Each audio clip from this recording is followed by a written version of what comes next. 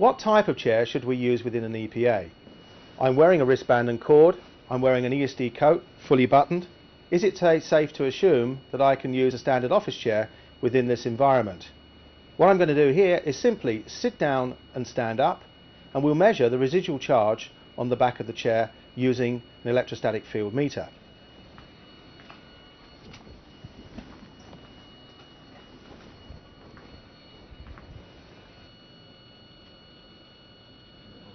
This chair is now generating many thousands of volts, simply because the construction of the material is of man-made fibres, and the chair itself is not designed to drain the charge to ground. It will hold the charge as a field and will take a very long time to dissipate.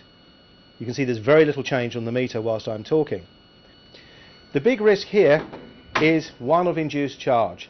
As I turn the chair and push it underneath the EPA as I leave, the charge induction from the chair will now flood the EPA.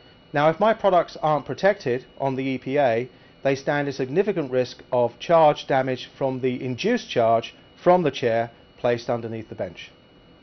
Here we have an EPA compatible chair, identified by ESD flashes on the conductive casters, and often by additional badging to show indeed that it's been tested as being compatible with an EPA.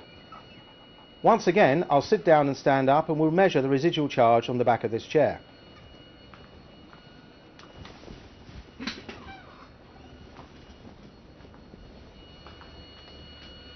Here you can see the charge is minimal and well within the standard as to an acceptable level of charge within an EPA.